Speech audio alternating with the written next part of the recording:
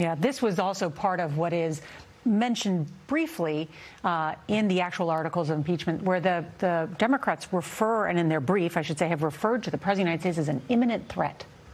Yeah, it might have been a tad too much. There may have been more passion than persuasion there, because they went so far that they virtually accused the president of being a Russian asset and just short of having a KGB email address. I mean, it was very stinging language.